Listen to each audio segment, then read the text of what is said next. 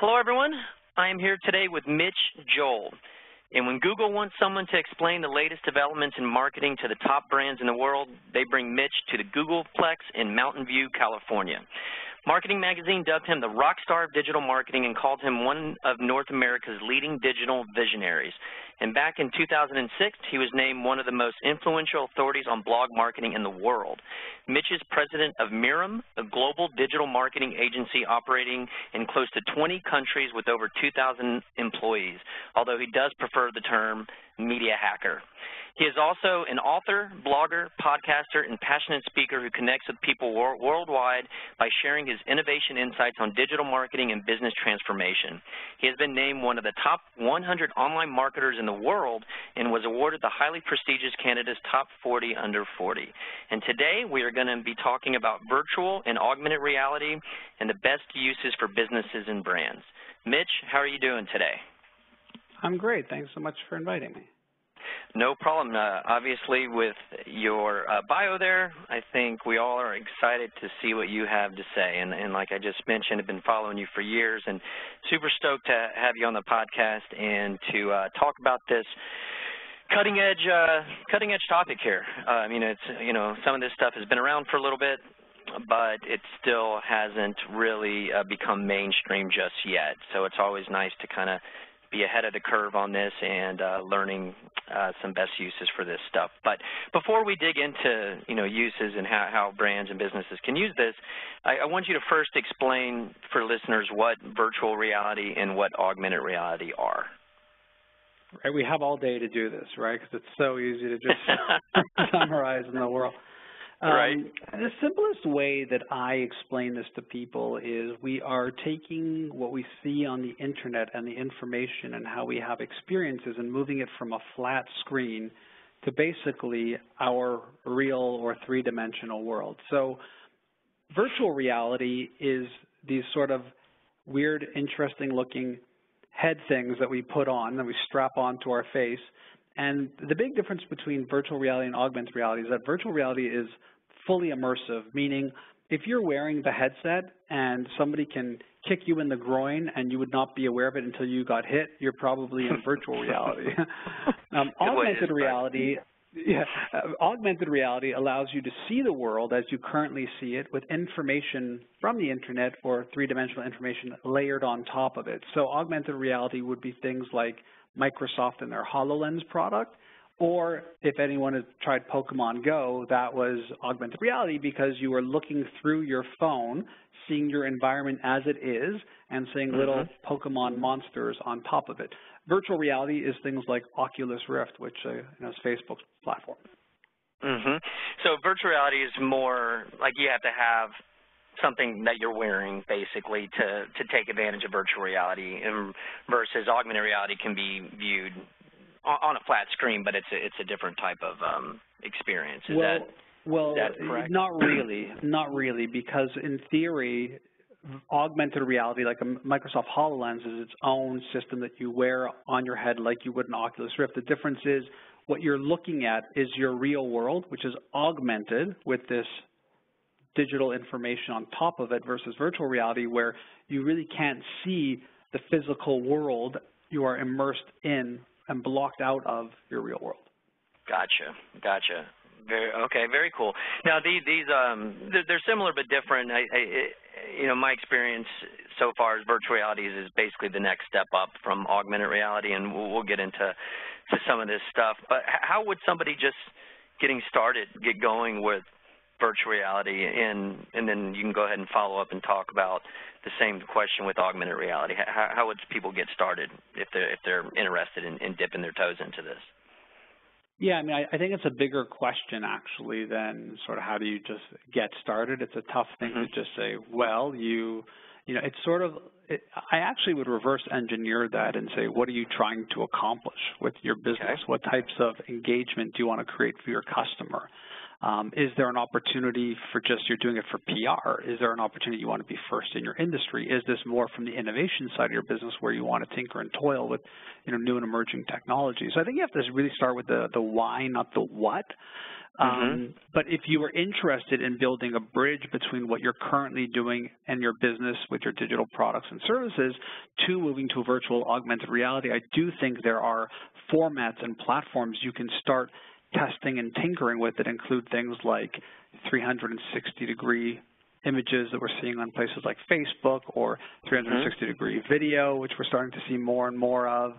YouTube has that. Facebook supports it as well. So I sort of see video and more 360 images as I call it the gateway drug to virtual and AR, because you can do it now, you can post it now. It's the type of stuff that YouTube and Facebook are almost giving you free SEO on, meaning they're so hungry for people to try this technology because they're both so highly vested in these platforms, Google with Tango and Google Cardboard, and obviously Facebook with Oculus, that if you post, 360-degree video, they're more than likely going to push that up the feed and maybe not make you pay so much for, boosting it, because they want more content like that on the platform. So I think that that's a good gateway drug to test your chops internally to doing this. You have to understand this is very, very new stuff. So it's not like there's this out-of-the-gate solutions and everybody has them and the video editing software is all there and everything's there. This is still a bit in the MacGyver area of things where we're cobbling this together with like bubblegum and chicken wire and paper clips. It's not a sort of solid format as we have. If you look at, let's say, the trajectory of e-commerce from, big e-commerce sites like Demandware to back-end providers like Digital River to where we are now with like a Shopify where you can basically build a site for, $10 a month. That evolution on the VR, AR side hasn't transpired yet. It's still very early days. So for all of the amazing stuff you can do, whether it's through a phone or through one of those HMDs, those head-mounted displays, to get this stuff onto it is not quote-unquote obvious. It's not complex and crazy and tough, but there's a lot of steps from how you produce your content to how you edit and stitch it together to understanding the usability and experience of people. There's just a lot of, it's very new.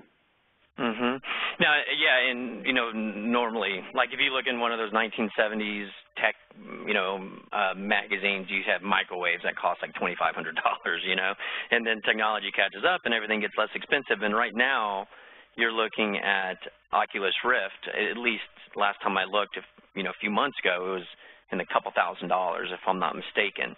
Do you see that coming down? I mean, is that part of what you're seeing where this will head? Because it is pretty expensive to get into now. There are other solutions like you mentioned with the Google Cardboard and stuff, but have you seen anything in the marketplace where that stuff is starting to become, a little bit more affordable, or has that not even ticked off yet? Well, price adjusts based off of users and penetration and user adoption. So that's always the sort of economics behind this thing, where right now it's early adopters in early days, and while it's being offered commercially to the average consumer, it is sort of an arm's length away, and it depends on how you see adoption. For example, I've seen I think it was Samsung in Europe do things where they're giving the headset away when you buy a phone just to create the energy around the adoption. So there are things that have happened to move it forward, but you're right, it's not ubiquitous yet. It's not there's not this massive lineups of people in the streets demanding the HoloLens or demanding the Oculus, and now what's going to happen is it's going to become hyper-commoditized and prices are going to drop and different platforms are going to merge and things like that. No, we're early days, and I liken this very much to the early days of the first web browser. And we're sort of just there. There's no doubt that the people who have played with technologies and been through the evolution of technological platforms see and understand what this is, and at the same time I recognize that anybody who I speak to about it, and even as the words come out of my mouth in conversation with you, Dave, I feel like anybody listening to this is like, oh, like here's the tall, bald guy dressed in black talking to me about the future, which is who I am typically. But, I'm always reminded of, I throw this quote out quite a bit when I talk about this, and I talk about it a lot. I have a podcast called 6 Pixels of Separation that I've been doing for over a decade every single week, and it's one of the greatest joys I have in my life. I get to speak with smart people every week and have really in-depth conversations. And recently I had Kevin Kelly on, and Kevin Kelly is one of the co-founders of Wired. Very well-known author, most recently wrote a great book called The Inevitable about technological trends that are coming. And he was asking me, he's an older guy, he was asking me about what I'm working on. I told him, I'm very excited about the applications for brands of virtual reality and augmented reality. And he was sort of like, yeah, and so how's that audience taking that message? And I was like, yeah, no, it's a lot of crickets and a lot of stares and a lot of raised eyebrows and a lot of folded arms and a lot of sort of body language that says, you were doing so well until you started talking crazy, like that type of thing. And he said to me something really profound. He said, the interesting thing about the stuff we all do in our world is that what people don't get is that the future happens very, very slowly and then all at once. And that saying to me really embodies the state of VR and AR. So if you look back, and we were talking about e-commerce, it's been 20-plus years of the commercialization of e-commerce, and so many businesses and brands are still not even fully optimized for e-commerce, let alone mobile commerce and things like that, or social commerce. And we could look at that and go, wow, like Shopify came out. I'm very proud of those guys. I know the founders, good friends with them, $3 billion market cap, phenomenal. That business was almost a 10-year journey. The cycle of e-commerce was almost a 2-decade journey. But yet it does feel like it happened all at once, and suddenly Amazon is the world's largest retailer, et cetera, et cetera. I think that VR and AR will very much play into that aphorism of Kevin Kelly, that the future happens very slowly and then all at once. I saw that first web browser. I felt like it was going to change everything, and I've been on that journey now for a long, long time, but it still, to me, feels like it happens all at once, and I'm either feeling sometimes behind it or, with VR and AR, I really feel like I'm somewhat ahead of it, but in general, not. Man, imagine how everybody else feels, Mitch, if you feel like you're behind on something, But there's a lot of things, Dave, right? There's a lot of things. Yeah. Oh, it can be overwhelming. It is overwhelming, and that can be. It is overwhelming. But that's why, you got to, continue to learn from people like yourself and the many other great experts out there, and just to stay on top of it as best you can, and just do the best you can. But you got to stay on top of this stuff because marketing is ever changing, and to be on top of it and to stand out from the crowd, it's try to take advantage of these other opportunities before everybody else does. And once everybody else does, well, guess what? There's going to be something called ZR or something that's coming along the lines that we'll need to learn about and do.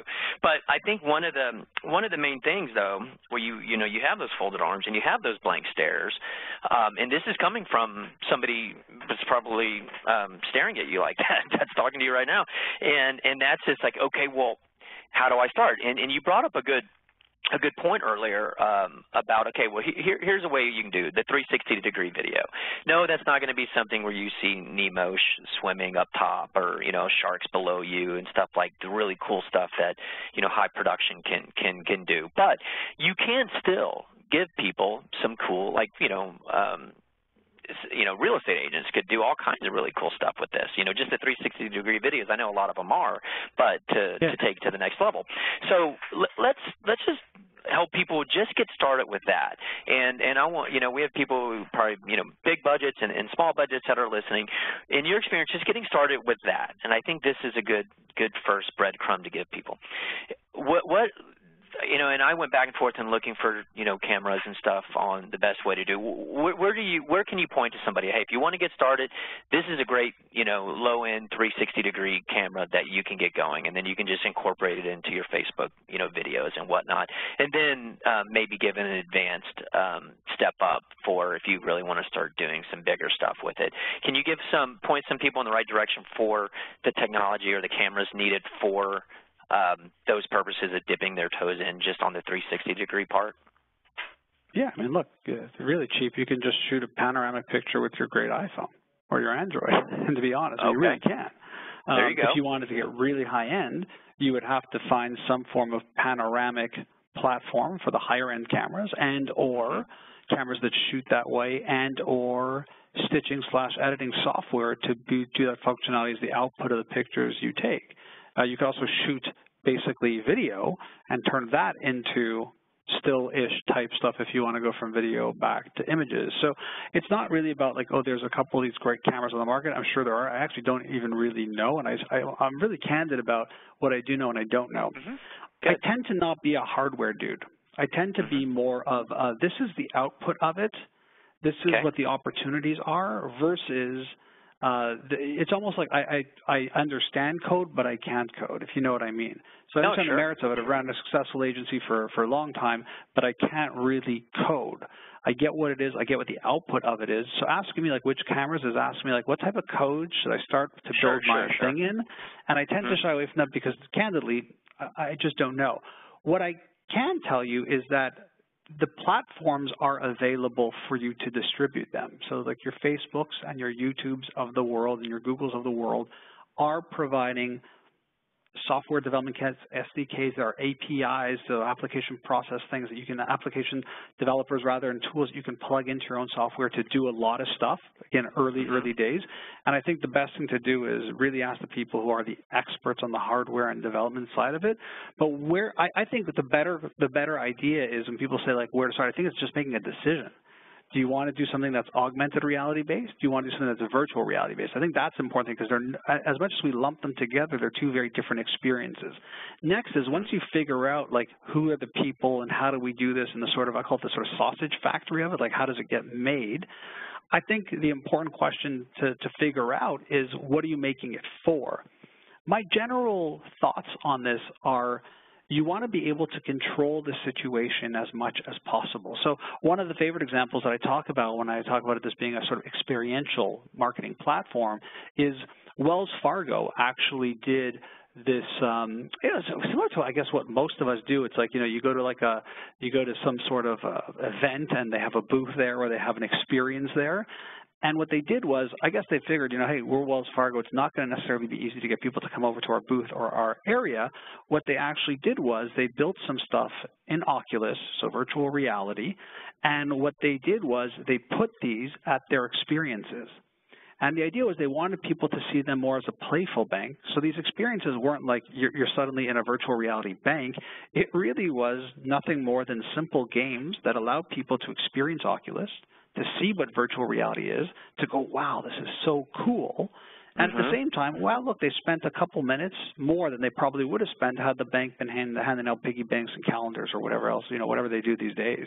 And it really was like the experience of what VR wasn't really related to the bank so much as it was just games.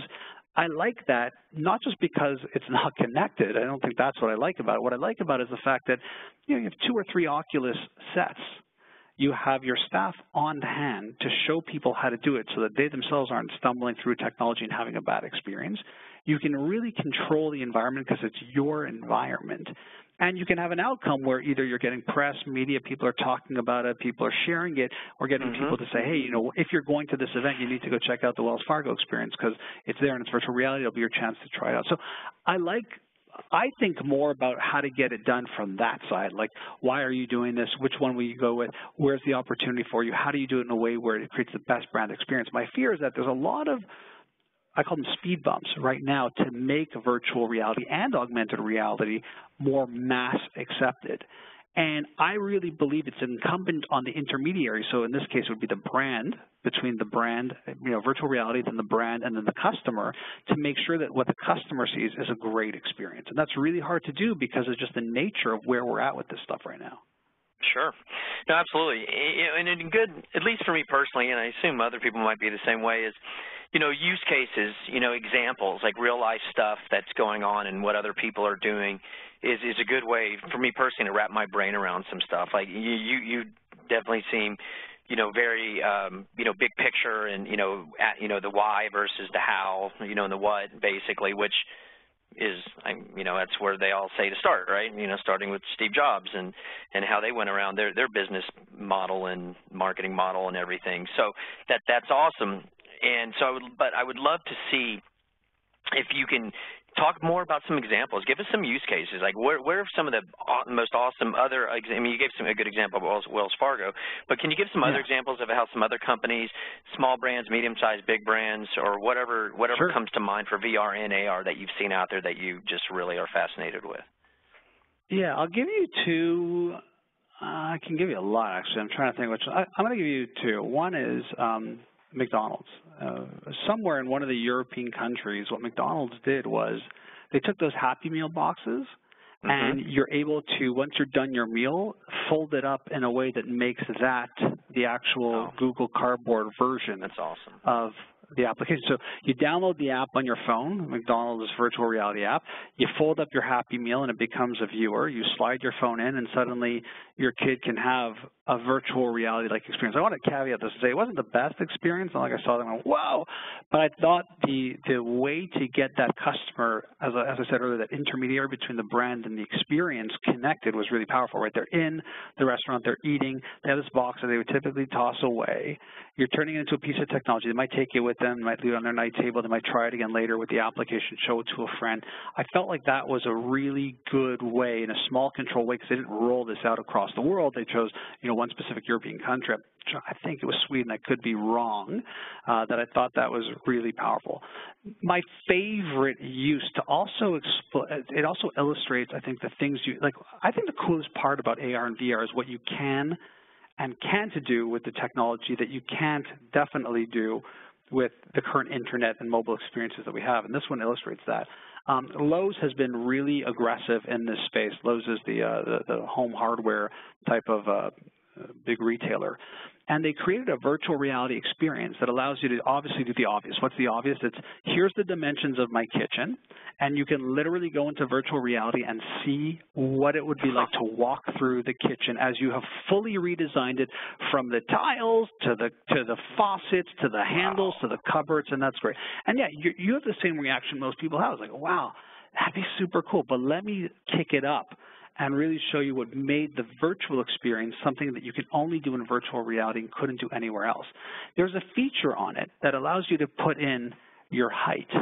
Now, why your height? Because what you can actually do is lower the height to the height of your child and be able to walk through in virtual reality your future kitchen and see it from the perspective of, let's say, for example, your 5-year-old kid. Will they be able to reach the top drawer? What will they see? How will it look intimidating to them, scary? Will it look open, closed? And, it's something that's somewhat minor, but I think transformational in terms of having that experience and being able to do things with it. And I call that the sort of pushing marketing of it, where like you're really pushing it with features and functionalities that you just can't get anywhere else. Those are two. Other great applications that we're seeing is if you look at HoloLens, which is augmented reality, Minecraft. You just imagine playing Minecraft in augmented reality, where literally the buildings and things you're building are on your coffee table in your den. And it's fully three-dimensional, where you could walk around it and touch it and move it. And it's sort of like people often say, Minecraft is like a game/digital version of Lego. Well, imagine that actually coming together where you're physically building it, moving your hands, and you can see it as a three-dimensional physical object that sits on a table because of the power of augmented reality and HoloLens. And I can go on and on in terms of applications and opportunities. Well, I'd love to, kind of transition to, but first of all, super intriguing, the ones that you mentioned. Just like, wow, right? That is amazing that, they've jumped, a company like Lowe's jumps into something like that, because that's a phenomenal idea. But should we, are these technologies right now mainly for big businesses on big budgets? And if not, do you have any use cases for smaller companies on smaller budgets, how they can utilize, these new technologies? Yeah, it's interesting, because there's a side that says, look, for this to work, from brain power to development to tools to technology, it can be an expensive process, yes. But I go back to early days of the internet, and it would have been easy to say only big companies can have websites. What actually made the internet was that, a bit more ingenuity, a bit more elbow grease, but anybody could build a website and be on the web. And I would like to bring that approach and that thinking and that ethos to AR and VR, because otherwise what happens is we get caught in a world where only the FANG businesses can do this, right? Facebook, Apple, Amazon, Netflix, Google. It's just like, they call FANG as the big sort of the Tech Five. And I don't want that to be, it probably is an inevitability that it's going to be consolidated amongst just a handful, if not less, of global conglomerates, welcome to Skynet type of thing, for sure. But right now, I think what makes it interesting is that because this is new, because there's a new language, because there's a new medium, because it's a new opportunity, that, yes, I'm hopeful that more and more people will see it as an opportunity. The problem, of course, is just mass adoption. It's not like everyone, I mean, it's true and it's not true, right? It's not like everybody has this in the palm of their hands, but they sort of do. Because if you have a mobile phone and then you do have something like the Happy Meal or Google Cardboard, which are these are, the sort of viewer parts are basically free. It's only they're charging for those. You can get there faster. But again, it's just a question of, are your customers there? Is this a real value? Or are you doing this more to create PR, to be first, to just be experimental, to be innovative, to think about new things? Or is it where you look at it, and my favorite example of looking at things differently is a company like Toyota. Toyota, while yes, they are big, and yes, what they did is a bold move, they put out a patent for an augmented reality windshield for a car.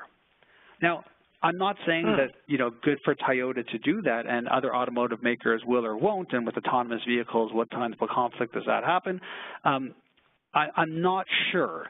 That being said, I believe that ethos, that philosophy can come from any company. For a company to spend half a day over a box of pizza trying these out, putting a bunch, putting a HoloLens on the table, putting an Oculus Rift on the table, putting a Google Cardboard on the table, trying them, immersing the team in it and going, what would we do if we had the opportunity? That type of thinking, I know has been democratized and accessible to any brand.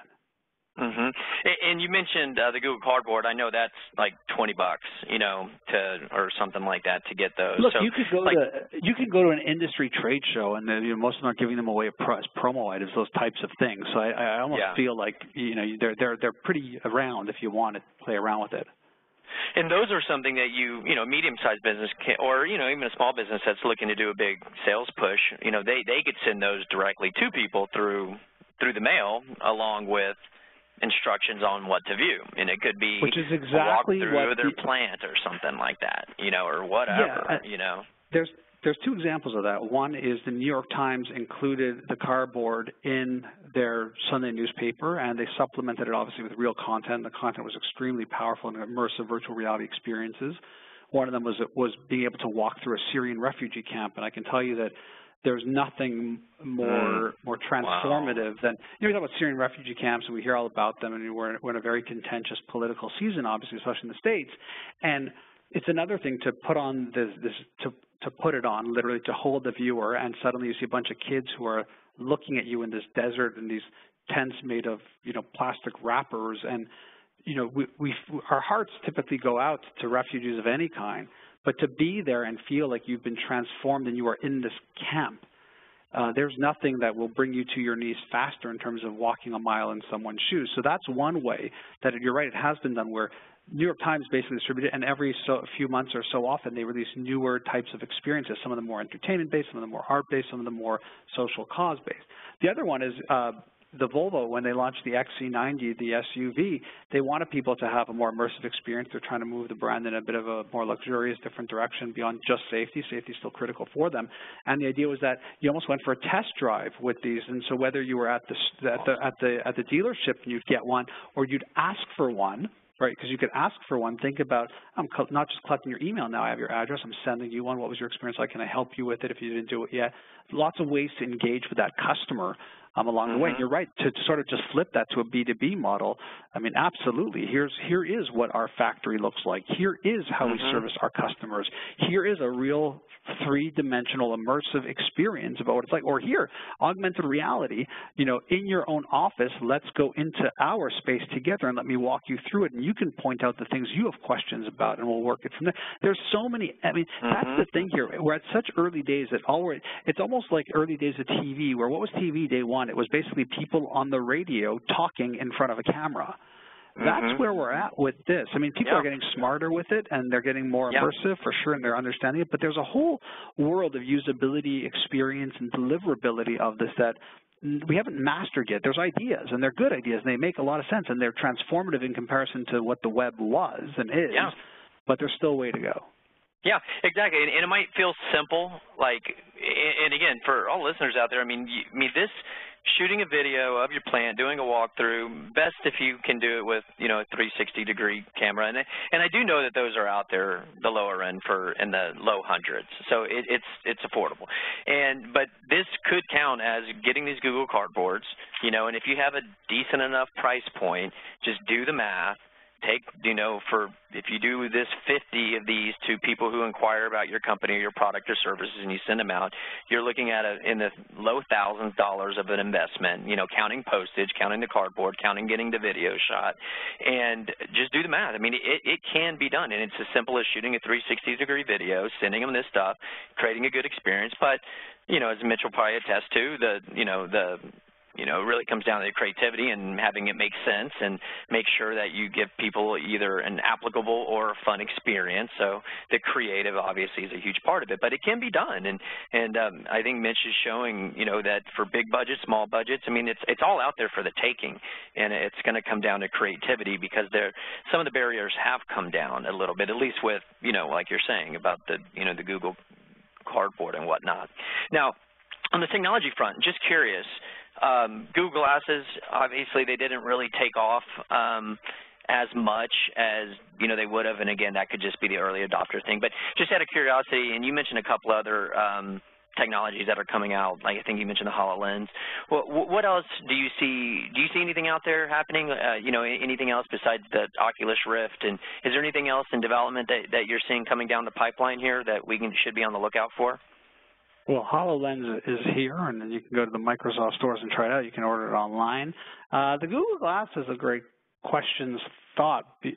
I feel like it's a lot of times it's just timing. Why MySpace and why Facebook? Why YouTube and not Vimeo? Why Snapchat and not, or Periscope, and you can sort of go through like a lineage of a digital carcasses, if you will, and see like some things just sort of like there's this sort of magical thing of product, place, time, acceptance, zeitgeist that is very hard to sort of whip together. And I find it really curious, Snap Inc., formerly Snapchat, has launched these spectacles to allow people to shoot and give perspective in a different way, and no one's laughing at that, but people laughed really hard at the sort of Google Glass that literally became called, became known as these glass holes, is how people were describing people who wore them back in the day. Like, it's pretty mind-blowing.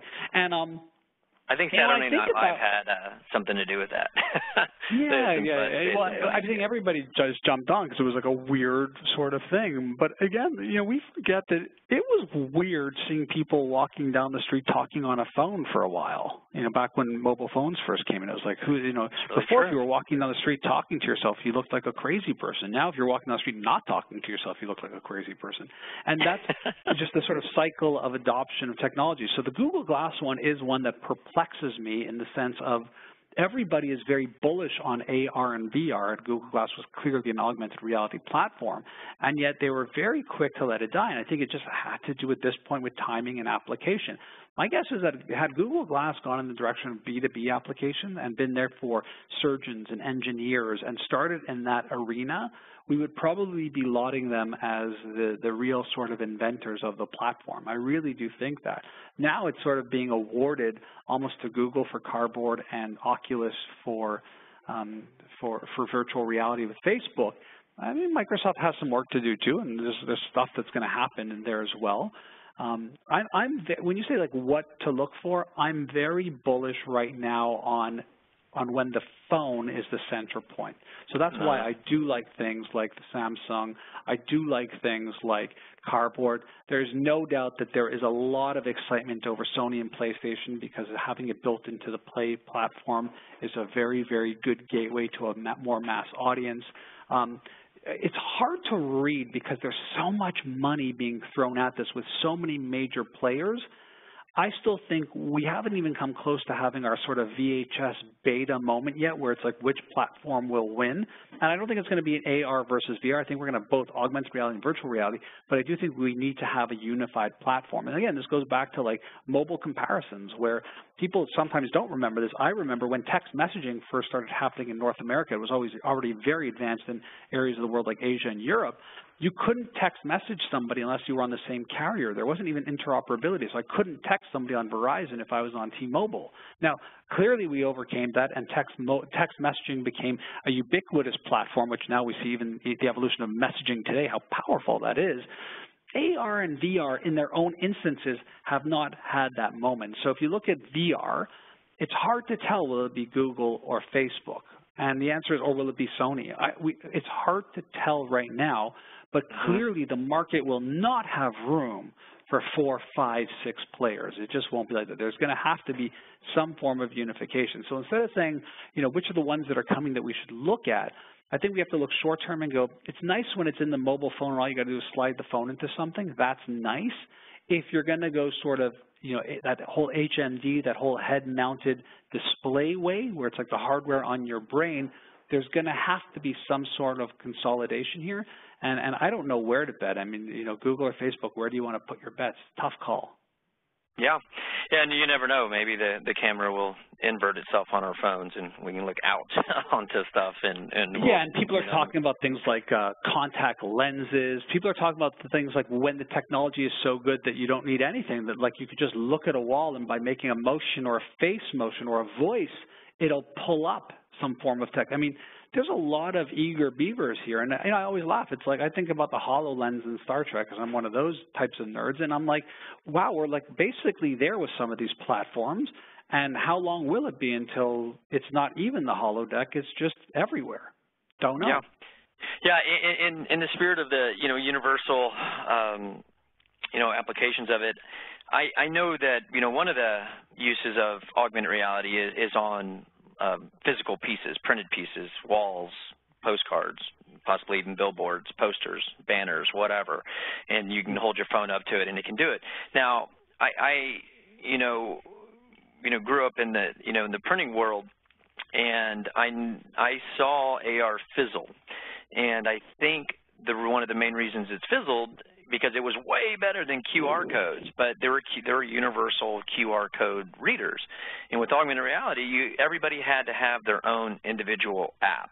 And I think that was a big problem for the other side of the equation, which is the marketplace and the people who are going to be doing it, because it'd be annoying to have to download all these different apps.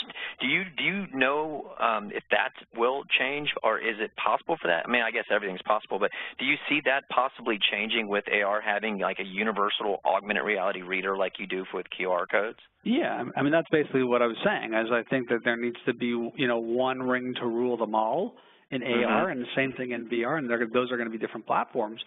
But I also think that you're bringing up a really salient point, which is, even if we have it, and even if it works, and even if it's 4K seamless streaming, not massive files, doesn't make you throw up because it's nauseating, whatever the sort of, again, those speed bumps that we have that we need to overcome to get there, it's still about the experience. I would actually argue that AR and QR codes didn't fail at physical spaces because of the technology hurdle. I'd argue that the people who used it and tried it had a terrible experience because what happened after you used it was a bad experience. And we, again, Scott Stratton, QR codes kills kittens, and all of that world of like how bad those experiences, people putting QR codes on moving trucks and stuff. I mean, just terrible. And then when you finally did use it, you went to like their mobile website, which was just a terrible version of their big website and didn't really have anything, or was a bad call to action or bad experience. Imagine if this was good. Like imagine if you actually did a QR code or an AR experience and it led to just an experience you couldn't get anywhere else. The thing that would happen next is that person that won, that sort of, patient 1, 0, the monkey, that has the infection, would spread that virus like crazy. They'd be talking about it from mountaintops. You have to try this. This is game changing. This is going to change your world. I couldn't believe how good. You go on and on and on and on through this. So I don't think that it's a question of technology and ubiquity and the one ring to rule them all. I think we have to get there for there to be some sort of unified platform to make this work. I'm more worried about what we do with it. And again, if the whole VR experience of Volvo, once you finally get this thing and plug it in, was to just be able to look at the website in a different way, major fail. But if the experience is something I could only get once I get those, Google Cardboard branded versions of Volvo eyewear, to me, I would not only, I would probably be inclined to have everybody I know try the test drive. And whether or not they were in market for a Volvo, that would be, that would be tattooed on your brain, which is all the brand does, right? It wants to create that indelible mark on the individual. So I actually, would push back and say this wasn't a question of AR being too early or QR codes not working. It was a question of the experience wasn't worth the effort. And that's a problem. That's a marketing problem you and I could do a podcast on, in its entirety. Absolutely. Yeah, and if you work with any of those big car brands, give them the idea of, going on a racetrack or doing like a Dukes of Hazzard jump, like being within the car on something like that. I think that would be, I'm just thinking to myself as you were talking, I was like, yeah, I would definitely want to see that. I would definitely want to get in there. So, magic question, when do you see this taking off? Well, great question, Dave. And my answer to you is the future happens really slowly and then all at once. That's when. I don't know. I mean, right. It's really hard. Get stuff like that all the time. Mitch, tell me. I need to know. You have to have this answer. And, I love experts like you that are, this is what I know, this is what I think, and this is what I don't know. And I can appreciate, not having an answer because the answer is not there yet. Yeah, and I look at it. There's like two sides of it for me. Where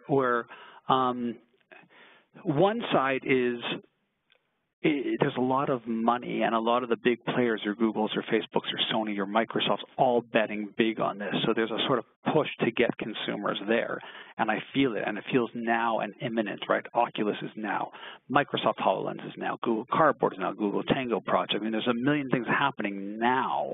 It's clear Sony PlayStation is coming. It's like it's now. But when is everybody going to be like, yeah, let's go? E-commerce, mobile, smartphones, applications, websites. We could go on and on. And we could also, you and I could debate, like, so when did the web really hit? What year was it? And it would be really hard for you and I, who are both living and breathing in this space, to pinpoint. I think about, we're doing a podcast here. Like I said, I started my podcast over 11 years ago. 11 years. I've never missed an episode every week, about 30 minutes to an hour every single episode. And you might, I'm not saying that because, like, look at me, look how great I am, but I find it hilarious that in the media right now this is the year of podcasting. 11 years I've been doing a show. And people like Mark Maron, who have similar formats, these sort of long-form, in-depth conversations. And I'm not saying Mark did not copy me. He probably doesn't even know that I exist, although he's been on the show. Similar sort of formats that he developed his 5-6 years after I did. And again, not because I did it, just he decided on his own format that happened to be similar to where I was going with it. And here we sit with hundreds and hundreds and years of episodes. And somebody might argue, fairly right now, podcasting hasn't even come close to having its moment yet. So you're asking me about a platform that we're in the sort of mosaic web browser moment of. I would hazard to guess, other than Kevin Kelly. Future happens really slowly, then all at once. Gotcha. Well, Mitch, this has been fun. It's really neat hearing you talk about this because I know you are right on, the edge of this, and the future is exciting, and especially in the marketing world. And we'll see what all happens, but everyone does need to pay attention to these and start to dip your toes in it, because when it does take off, you'll be ahead of everybody else and be ready to really get, really deeply immersed in it. Do you have any other parting thoughts you'd like to leave our listeners with? Well, I would tag on to what you said. I would tag on and basically say, you have to sort of be somewhat bullish. You might want to be investing ahead of the curve. You might want to try and figure out when that curve is happening and when that spot's going to happen. But ultimately, it's coming, and it is here. And if someone said to me today they are focusing as a marketing agency solely on creating augmented and virtual reality experiences, or even just virtual reality experiences, or just augmented reality experiences for brands, I wouldn't look at them sideways and think, oh, you're going to be bankrupt next year. I would actually look at them and think, this is a company that, if they do this well, probably could have a very long runway. Can they make it through? Can they sustain themselves while the industry sorts itself out? That's the risk of entrepreneurship. Yeah, that's right. Yeah, that's basically it in a nutshell. All right, Mitch. Hey, how can people continue to learn from you? Oh, best thing is just go online, search for Mitch Joel on Google, and everything I have and am is right there. All right, awesome. Well, Mitch, appreciate your time. Looking forward to continuing to talk about subjects like this and others, and who knows, maybe in a year we'll revisit this podcast and see where we are a year from today on this stuff, because it changes quickly. Yeah, well, thank you so much, Mitch. It was a pleasure. Thank you. All right, bye-bye.